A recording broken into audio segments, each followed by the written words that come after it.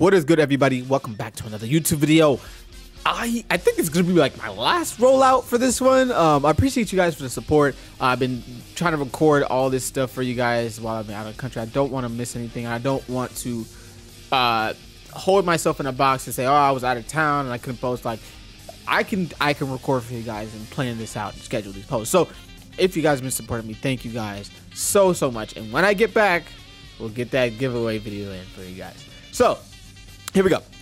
We have Shonen Games posted this, and this video I think is a great way not to only discuss Sparking Zero, but just anime games in general and why we don't really see manga content being really enforced or pushed as much as anime content. So here's what Hiroshi Matsuyama, president of Capsule Corporation 2, said about using manga and anime licensing. Hopefully this sheds some light on the Sparking Zero discussion. So this pertains to Naruto, like he says, but again, this is actually good insight on the overall like anime games and how they actually manage it. So I wanted to highlight the story license is the right to use the manga story, even though Kishimoto creates the manga. Shueisha would be the company to obtain the license to create something based on Naruto manga. They handle a lot of merchandise such as prints, t-shirts, calendars, etc. So they handle, the manga kind of handles the, I guess, the kind of, how do you say, the actual tangible outlets, like, you know, the prints and all that good stuff, because it's more like physical stuff. The anime license, as he says, though, the following companies must be approached: Shueisha, TV Tokyo, Studio Pierrot, and I think that's it. So just right there off that, the story and manga really are like kind of over everything. You know what I'm saying? So like Shueisha's over everything, but like manga is like first. They're kind of like, I guess, the people that, or not the people, but the licenses that kind of take the most to get, I guess, because it's kind of source material. It's pretty understandable. Like the manga, I mean, the anime is based off manga, so it's like the manga is the base, it's the foundation that has to be protected more than the anime, because animations can be stolen all the time and all that stuff through TV, but manga and drawings and print is a little different.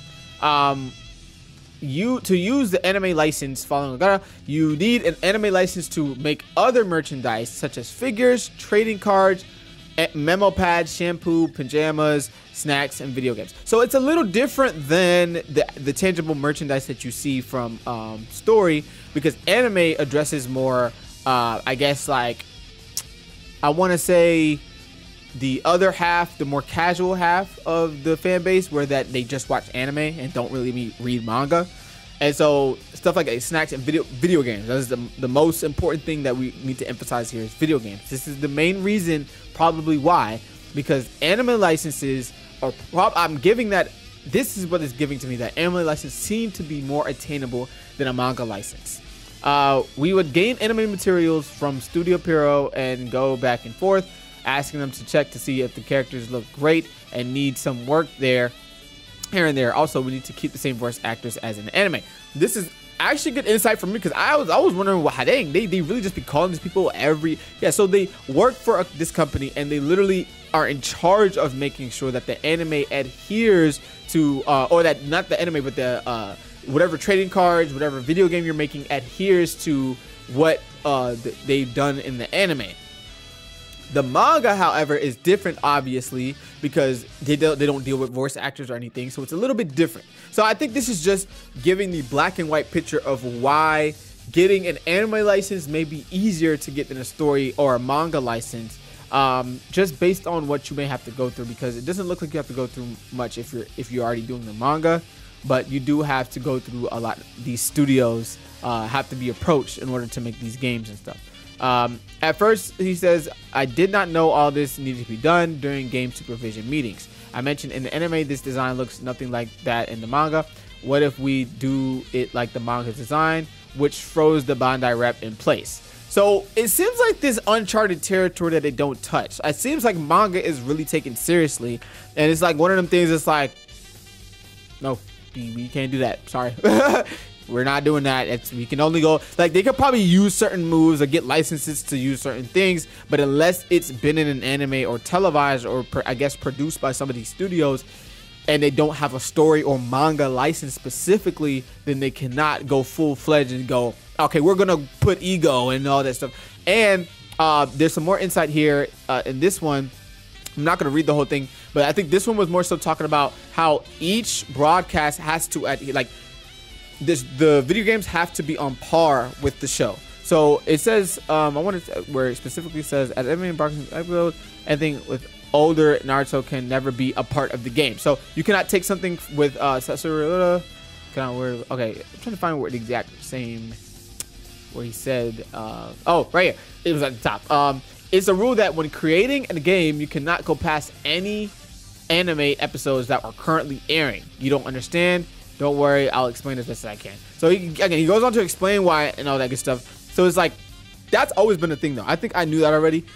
They can't, that's why there was never, I guess that's why there's not a Xenoverse 3, and that's why that they're just doing DLC, because there's no anime that they can go off of to complete it. They have to go based. It's literally a rule now that we're really saying that they cannot go past any anime episodes. They can't go past it. So if the anime stops, video games technically stop. I think this is a bad system in my opinion, because as you can see, we get in these dead drought years where there's nothing, and we have to wait for the anime for other things to kick up. Like, they have to go from Z and Super, both. Sparking Zero has to go both in order for them to pack in that much content. Like, if they go just by Super, they won't have that much. You know what I'm saying? So that's just a little insight of why we're not seeing manga content in really a lot of these games in general, just like being put out, because it's a lot of obstacles they have to go through, and I can see it being more tedious than actually just approaching you know, these studios who kind of are already you know, in the mix of wanting to get the likeness of the manga characters out there, but they have to do it in a certain way.